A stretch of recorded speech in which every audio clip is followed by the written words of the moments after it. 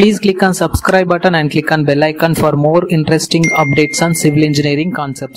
Hello guys, welcome back to my channel. So because of my emergency works, I was not able to make some proper videos in the past 1 year. I'm free now from here. So you will get constant videos in proper duration. So at least I will upload one video per 2 days. So those who are not yet subscribed to my channel, please subscribe to my channel and click on bell icon for more interesting updates on civil engineering topics. So let's start our video. So in this video, I will explain you how to design the G+5 story building model by using high seismic zoning condition in STAAD Pro V8A software.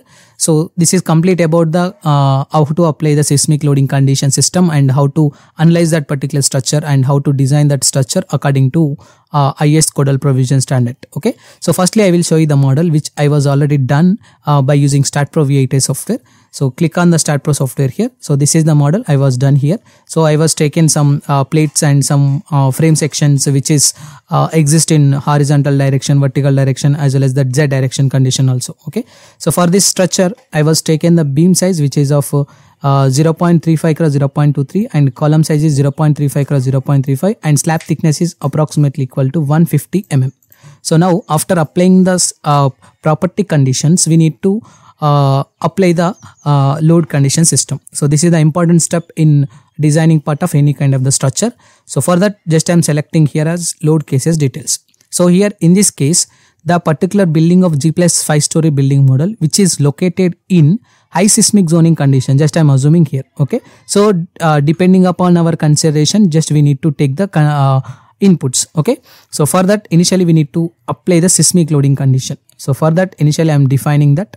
So click on the define option, select the seismic loading condition, click on add option. So here in this case, we are taking according to IS Codal standard system. So here I am taking IS code. So click on generate option so that it will ask you to select the zone factor according to definition of the problem. So here I am taking the zone which is a zone 5 seismic condition which is having seismic coefficient value 0.36. So this is the special RC movement resisting frame, just I am selecting here, and all general building with the medium soil condition. Click on generate option so that the properties will be developed here like this. So here I am adding the damping value will be of 5%, not 5. So it will be obviously 0.05. So click on add option. So after that we have to add the self-weight condition. Then after that we have to add the uniformly distributed load which is comes under the wall load condition system, which is the sum of the external wall load, internal wall load as well as the parapet wall load. So which is equals to approximately 23.4 kilonewton per meter. Okay.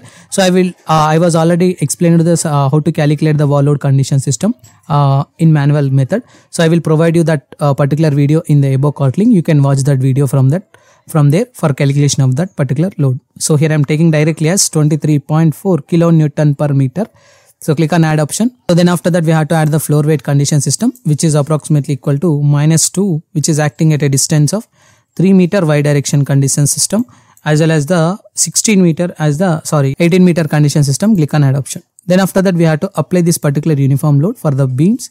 For that go to select the beams parallel to X condition. Again I am selecting the beams parallel to Z condition system. Assign to selected beams, assign option, yes option. So now we have to assign the wind loading condition. Just I am selecting wind definition option here from this. So click on add option. So add here, close here, select type 1 wind 1, click on add button. So here I am selecting not as per the custom grid space. So I am directly generating according to ACE 7. So click on this. So here I am selecting the code and which is comes under the category of 4th category with 44 meter per second intensity value. So I am selecting here as exposure condition is B. Click on apply. Then after that we have to enter the main building data according to statement which is given for the problem. So here I am taking length of the building is approximately 21 and width of the building is approximately equal to 18 meter as well as the width of the building is 18 meter and the wind along the length direction will be of 21. Height of the building is approximately 18 meter.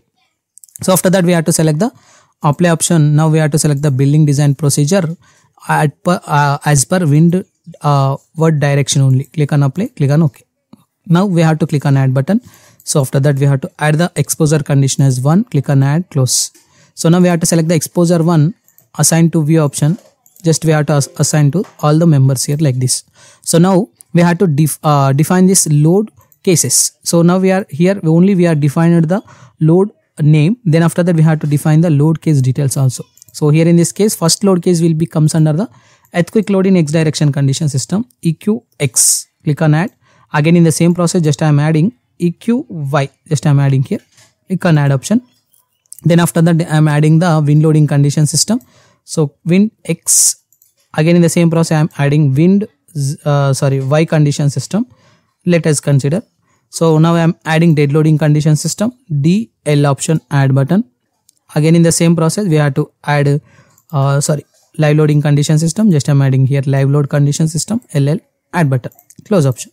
Now I am selecting earthquake load in X direction condition. We have to add the seismic loading condition with intensity of X as 1. Click on add button, close option. Again in the same process, just I am selecting Y direction. So here in this case, select the seismic as Z condition with factor as 1. Click on add, click on close option. So again in the same process, just I am selecting wind X direction. Select it as a wind direction condition system, which is of regular building, and windward direction with the factor as 1.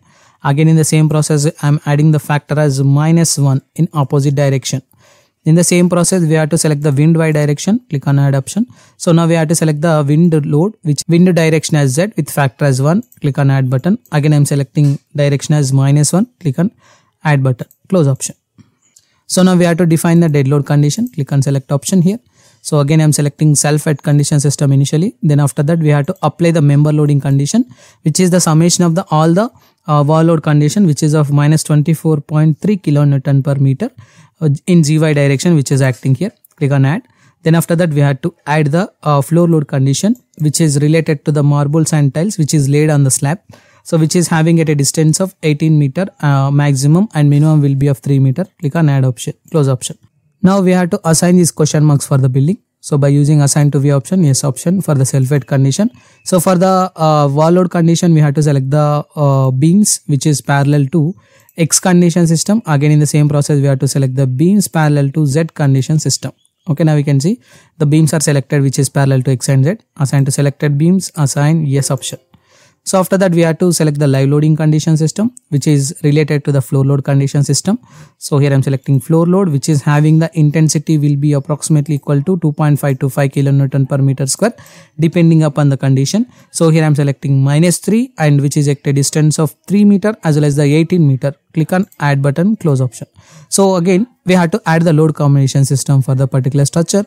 So for that, just I am selecting load case details option. Click on add button. Again I am selecting auto load combination as per the Indian standard codal provision for the general structure, not for the steel structure. So click on generate option, click on add button, click on OK option. So now we can see all the loads are combinations are generated here. Now we have to do the analysis process. Go to click on analysis and design, click on add button, close option. Analyze option, run analysis option, click on save option. So now we can see it was doing the analysis process for the particular structure. So now we have to check for the 0 errors for the model. If the model is obtained with 0 errors, then we can directly proceed with the designing process. The model was obtained with 0 errors. Go to post processing mode option, click on done option, apply here, click on close option. So this is the deflection diagram for the particular structure. In order to see the shear force diagram, we have to click on the Fy value. This is the shear force diagram. Again in the same process, this is the Mz value. This is the bending moment diagram for the particular structure. So after that, we had to design the structure according to high seismic zoning condition system. So for that, go to modeling, click on design. So here in this case, we have to select the concrete. So we have to select the IS codal provision system of 456. Click on select parameters.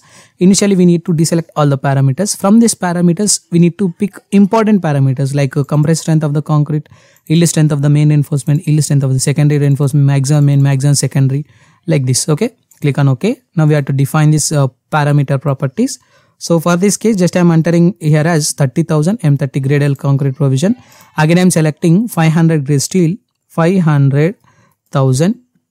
Click on add option. Again in the same process, section reinforcement, just I am selecting here as 500,000. Click on add option. Select maximum main as 20 mm diameter bar. Click on add. Secondary reinforcement as 12 mm diameter bar. Click on add option, close option. Click on commands option. Select design beam command. Click on add button. Design column command. Click on add button. Slab element command. Click on add button. Takeoff command. Click on add button, close option. So now we have to assign these question marks for the structure. Go to select FC. assign to view, assign yes option. Go to select FY mean, assign to view, assign yes option. Again we have to select the section reinforcement also, assign to view, assign yes option. Why? Because these properties are same for all the building structural models. Okay, so again the same process, maximum mean, just I'm selecting assign to view, assign yes. Secondary, assign to view, assign yes option. Design beam, we have to select the beams parallel to X direction as well as the Z direction condition system here. Okay, so assign to selected beams option, assign yes option. Select the column, go to select beams parallel to Y direction condition system, click on assign option, click on yes option. Again in the same process, just I'm selecting elements. So go to select this plate element option, select all the building, assign to selected beams, assign yes option. So after that we have to go to the analysis and print again, add here, close option here, again analyze option here, run analysis option. So again we have to check for the zero errors for the designing also. So if the model is obtained with any kind of the errors in the designing process, the process which is obtained for the designing is not correct. So we have to repeat the process for getting the zero errors. Okay, so this is the main important point we need to keep in mind.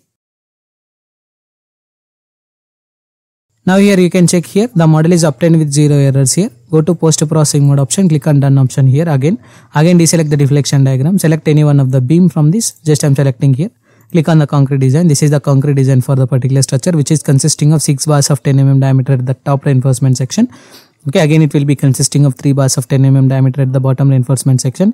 It will be consisting of 12 mm diameter bars of 8 numbers, which is placed at a distance of 120 center to center distance for the particular beam. In the same process, we have to select the column.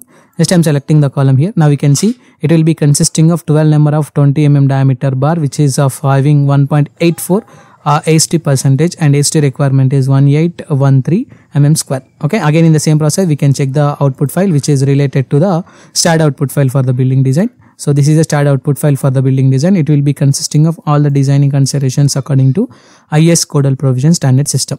So in my upcoming videos, I will explain you how to reduce the warnings and how to read this particular output data for our real-time projects. Okay, so if you have any queries about this video, please try to text me your questions in the below comment box. I will try to give the answer for the respected questions. If you are not yet subscribed to my channel, please subscribe my channel and click on bell icon for more interesting updates on civil engineering topics. Thank you.